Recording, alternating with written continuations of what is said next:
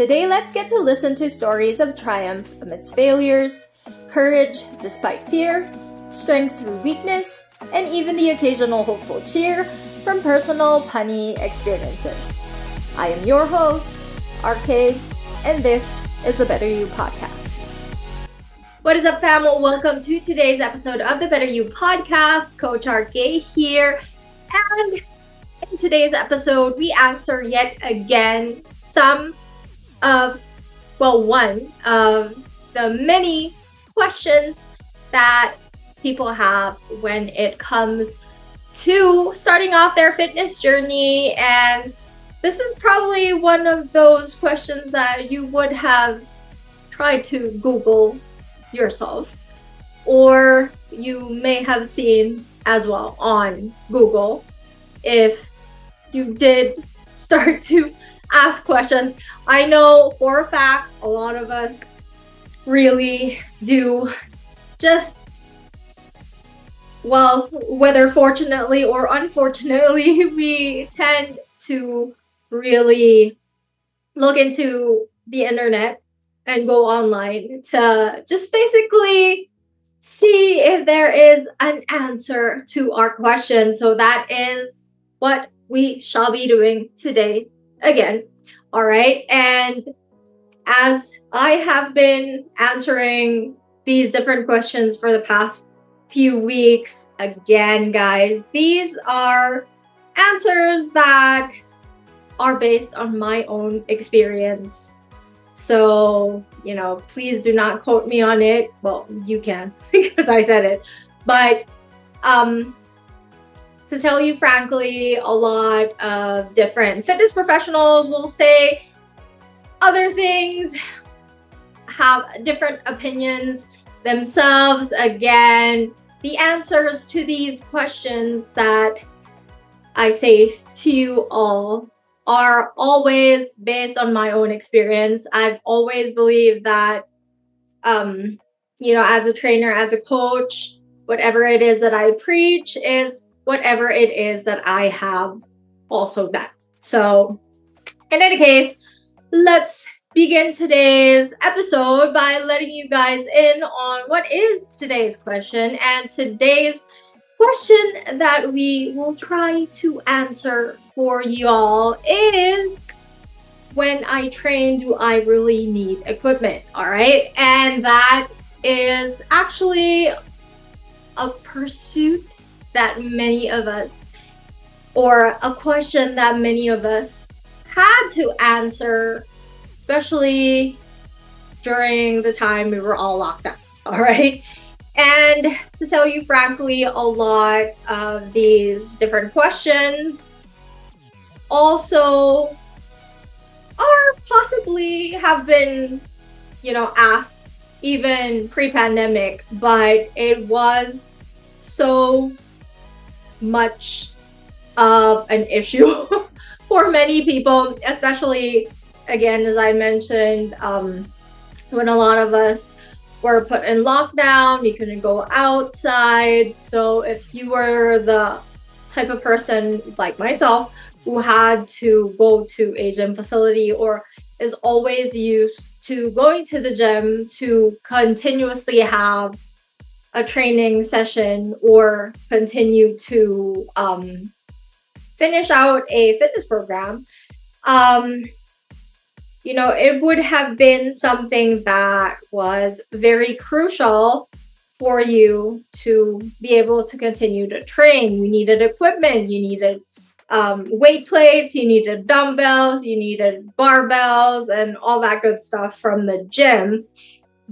So the question here again is, would a training program be successful even if you did not have any equipment? The short answer is yes. The long answer is what we will be discussing today. All right, guys, because for a fact,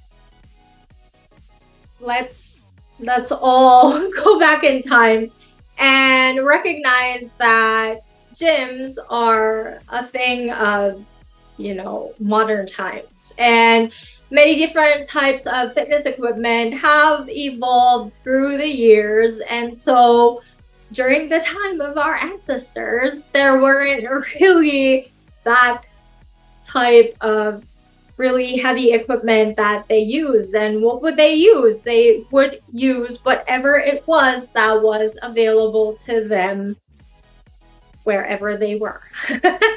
And for a good example, there are many people in different parts of the world who actually lift stones. All right.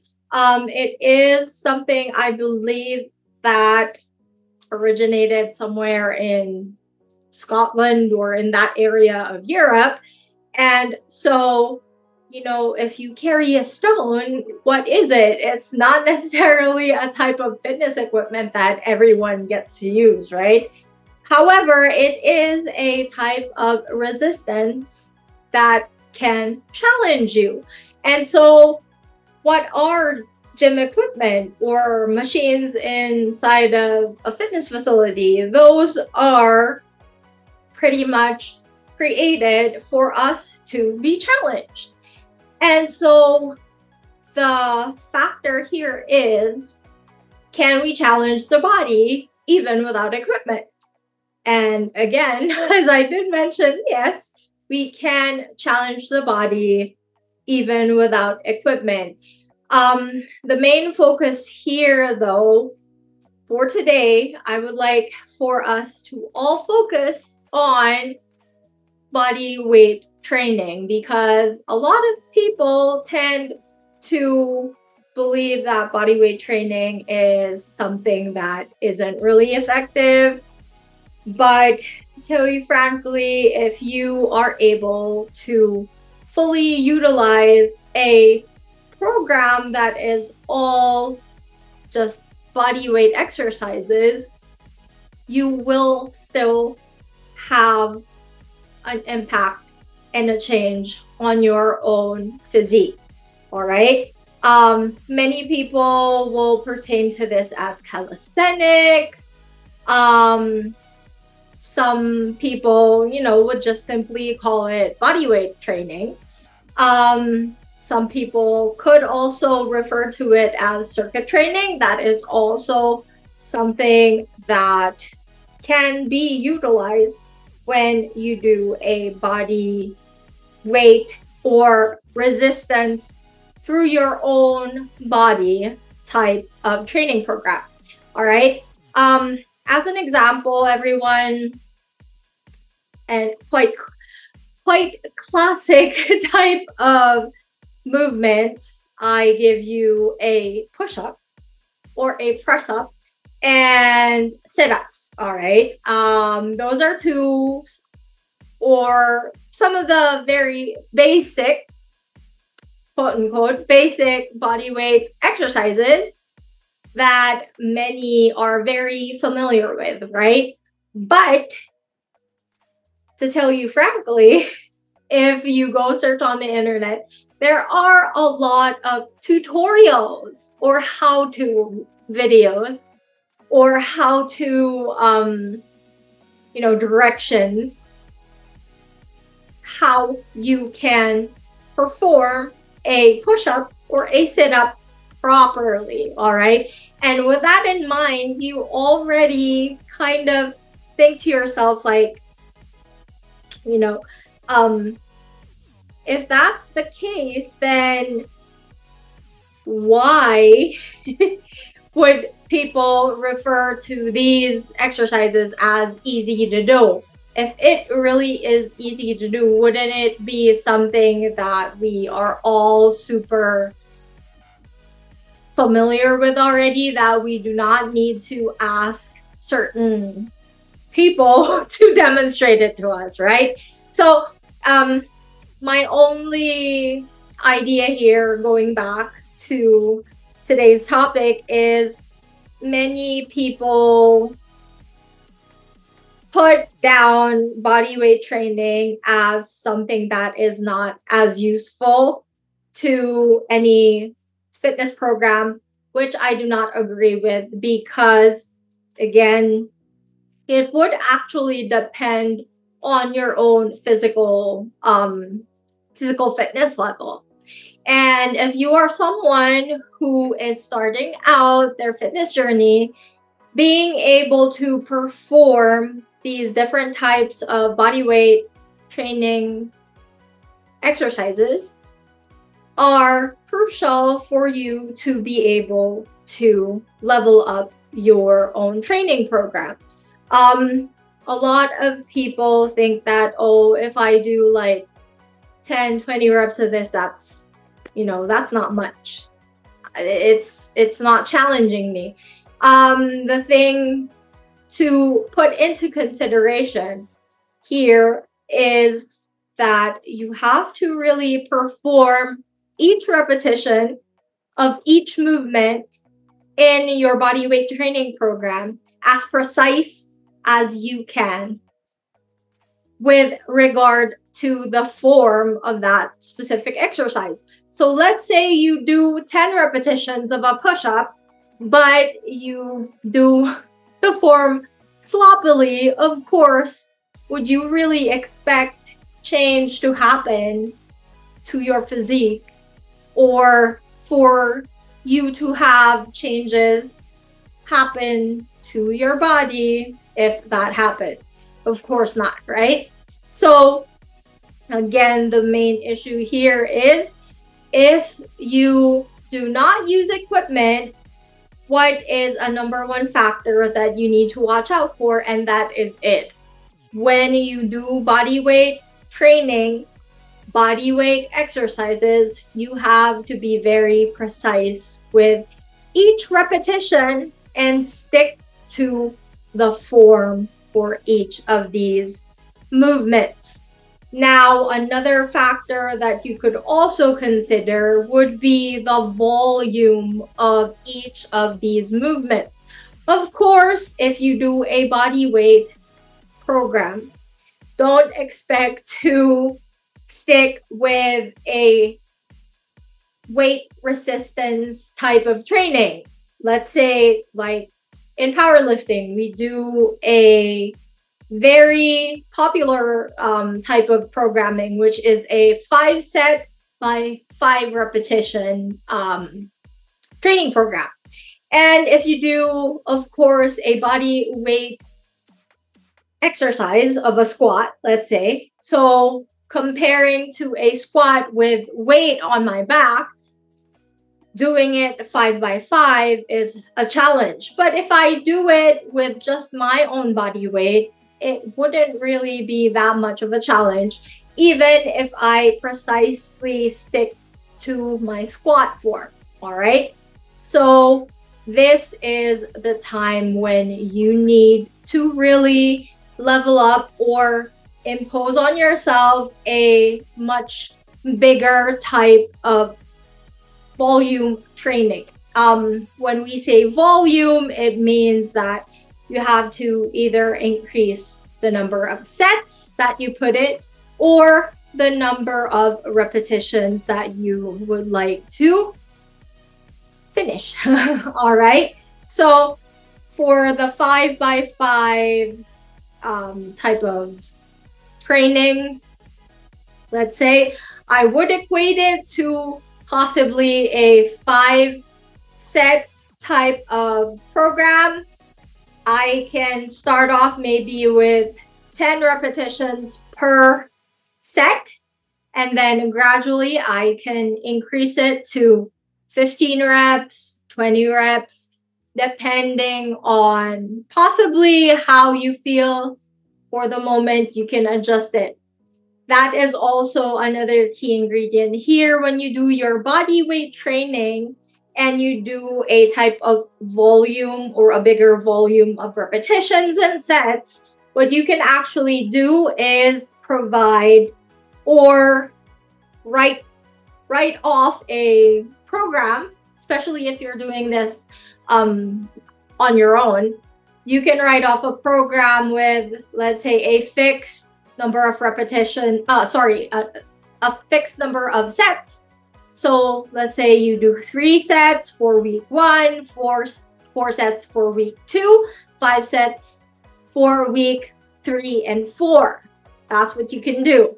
And then you can start off with 3 sets of 10 and then move on to 4 sets of 15 and then 5 sets of 20. So there's also a progression for these types of programs.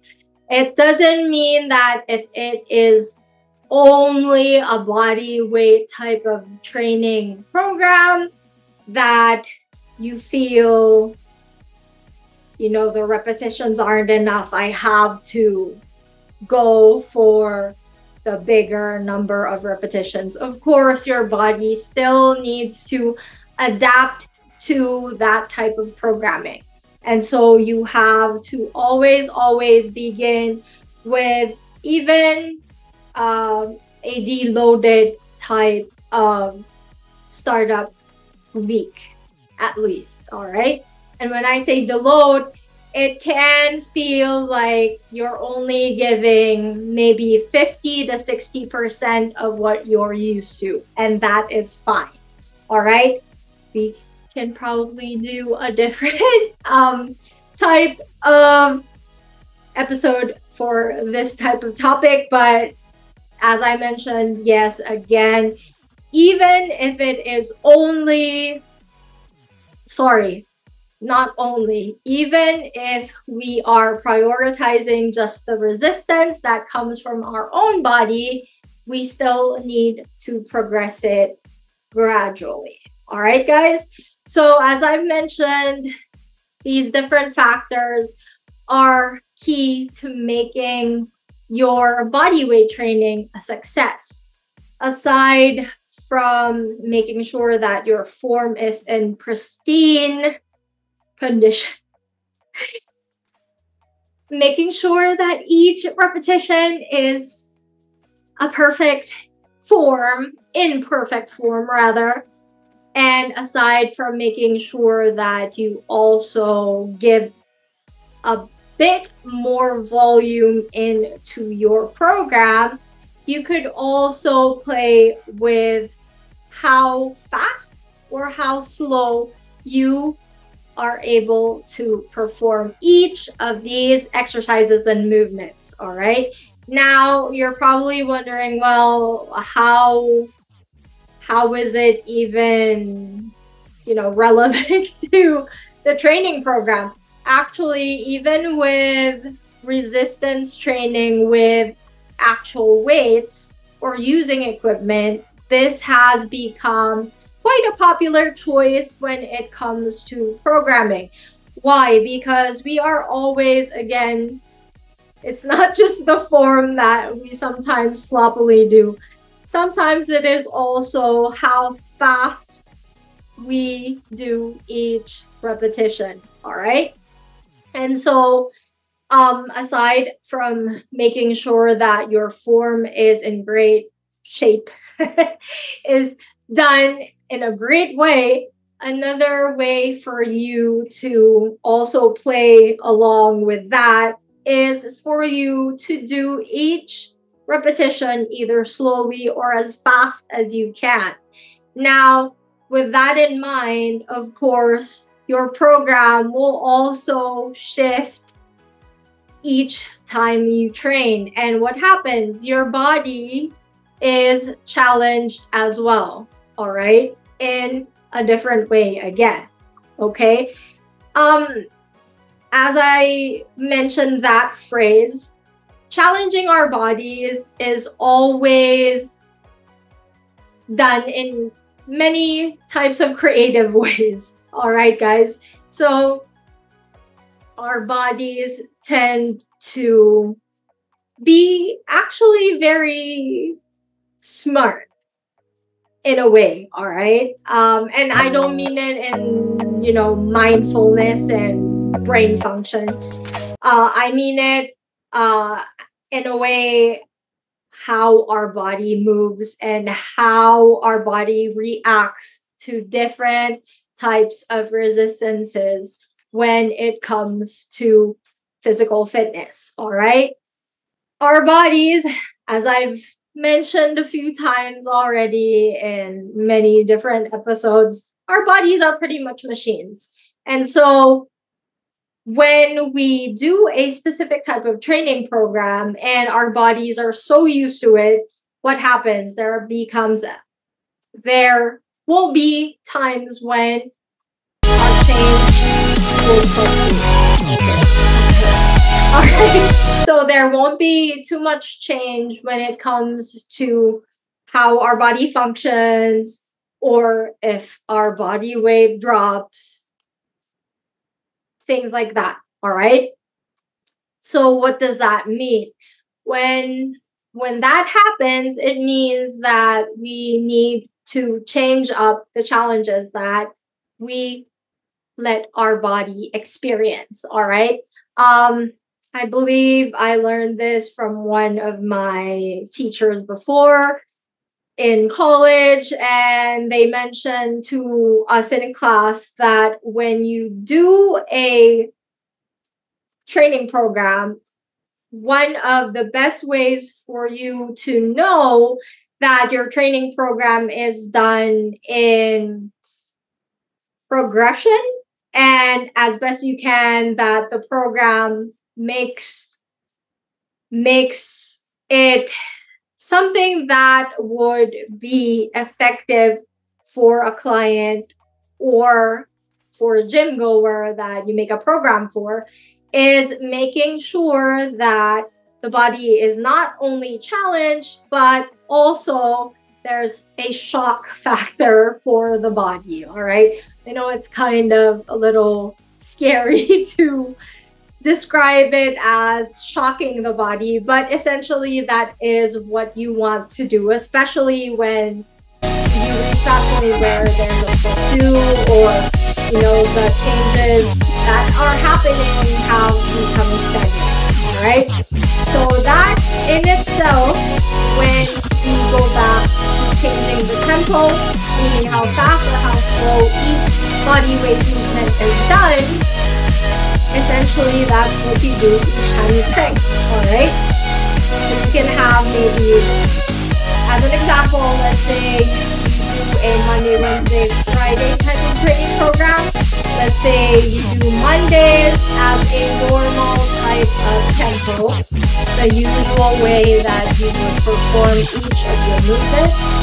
You can do your Wednesday training as fast as you can, each movement as fast as you can.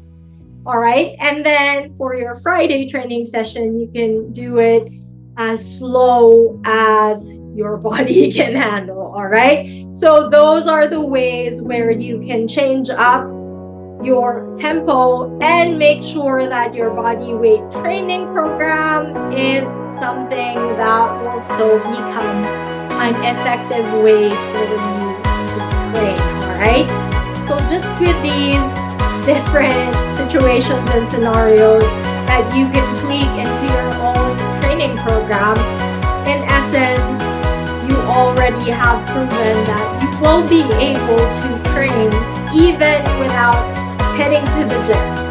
As I've always mentioned, and as I've always been very passionate about, we don't necessarily need to invest and spend so much money on these different gym equipment, buying dumbbells and barbells and all that stuff.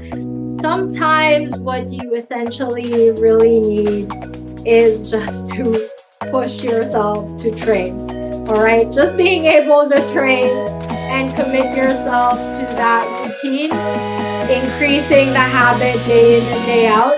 When you have that, maybe investing in equipment is the next stage to your progress. All right. So again, guys, if you are the type who have still been asking yourself, oh, should I train now, start becoming physically active, or should I wait first until I have all the equipment out there? All right. Sometimes what happens is you buy the equipment and what happens? It just collects dust. wherever it is in your house, in your office, or wherever you choose to put the equipment, right? Become more committed and more consistent first before you take the next step of spending all that money. Because what happens when you spend all that money and you don't get to use the equipment? You just scratch everything all together, okay? So just making sure that you stay physically active and use your own body first as resistance is a very key way for you to be able to continuously progress in your own fitness journey. So again, the short answer is yes. You can train, you can begin without the equipment, guys, all right? Don't be afraid. It is quite hard, especially if you want to do a full push-up and a full sit-up all at once, all together, okay? It takes time. And to me, I've always believed that once your body weight exercises are perfected, that's really the best time for you to go ahead, enroll in that gym, or invest on those equipment that you see online. I'm sure you guys see those. But yeah, making sure that you stick with the habit as much as you can with the time that you have is very, very important first step. All right. So once you have that, then I'm sure it wouldn't even matter if you invest on the equipment or the gym membership altogether. All right. So guys, I hope that today's episode has become a helpful episode, a very helpful show for you guys to have watched and to have heard today. All right, guys. I hope that also if you've made it to the end of this episode and you haven't subscribed to the channel, please click on that subscribe button because it really does help the channel a lot. All right. So thank you again, guys, for joining me in today's blabbering.